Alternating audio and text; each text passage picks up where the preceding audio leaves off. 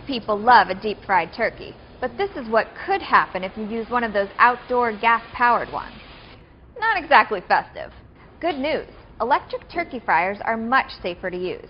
Consumer Reports' Bernie Dietrich tested a new one, the Butterball electric turkey fryer for $117.